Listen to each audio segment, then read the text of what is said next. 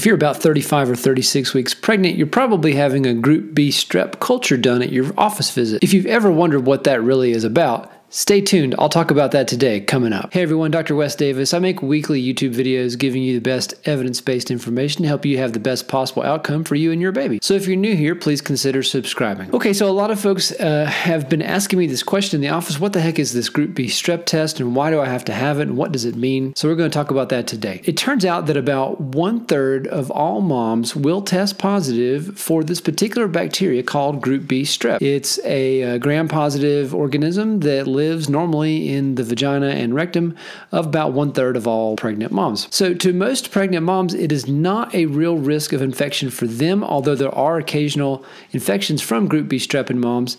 The real issue is with babies. The way we do this test is it's a vaginal and rectal culture. We just place a little culture Q-tip in those areas and send that to the lab. And if the bacteria is isolated, we know within about a week that mom is positive. Another way you might know you're positive is from a first trimester urine culture, say at your new OB visit. That's a routine time for us to take a urine culture. And in a small percentage of cases, we will find the mom is positive for strep at that time. Now, when that's the case, we don't need to reculture you at 35 or 36 weeks. We're just going to consider you positive for this pregnancy. The other time that we would consider someone positive, and really regardless of current culture results, is if you have a prior infant affected with Group B Strep infection. So not to say a mom who was previously Group B Strep positive but is negative this time around. Rather, it was a mom that was positive and the baby was subsequently found to have an infection. In those cases, the risk is higher for the baby to be affected again, and so we just consider those moms positive and treat them in labor regardless of any culture results from this pregnancy. The typical antibiotic regimen is penicillin or something like penicillin, so a cephalosporin such as Ancef is a good example. Now, there are people who are penicillin allergic, and the question is always, well, what about me if I have a penicillin allergy? The first question we're going to ask is, what is that allergic reaction? Because if it was just hives or a rash or something like that, then we're going to use a cephalosporin such as Ancef. These antibiotics are very similar in terms of their effectiveness against Group B Strep, and the likelihood of a cross reaction from a penicillin allergic patient to Ancef is probably 1% at the most. So we really don't worry about having a problem at that point. The only people that we truly worry about who have a penicillin allergy are those that have a very severe reaction. If your reaction was anaphylaxis, difficulty breathing, swelling in the throat, things like that, we don't mess around with those.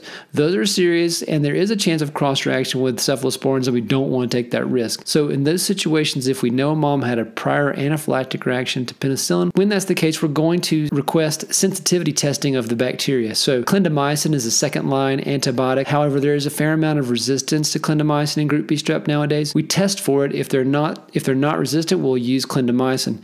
If it is resistant, then we'll go to vancomycin, which there's not much Group B Strep resistance to vancomycin. So that's the typical third-line agent if there was a legit anaphylactic type reaction and the bacteria was not sensitive to clindamycin, then we're going to move on to vancomycin. So that's the kind of usual procedure. We need about 4 hours from the initiation of antibiotics until delivery to feel like the mom has received adequate antibiotic coverage. And if you get less than 4 hours, it's not the end of the world. They just watch those babies a little closer to be sure there's no signs of infection, and typically they do fine. The other common question I'll get is, well, what if I just go so fast that I don't get 4 hours of antibiotics? That's okay. Generally speaking, the risk of infection is related to the duration of exposure. So if someone comes in, just has a baby really quick and didn't even have time to get antibiotics, the pediatrician is definitely going to watch that baby to make sure there's no signs of infection. But my experience is most of the time, if they weren't in labor for very long before they came to the hospital, that baby's going to be fine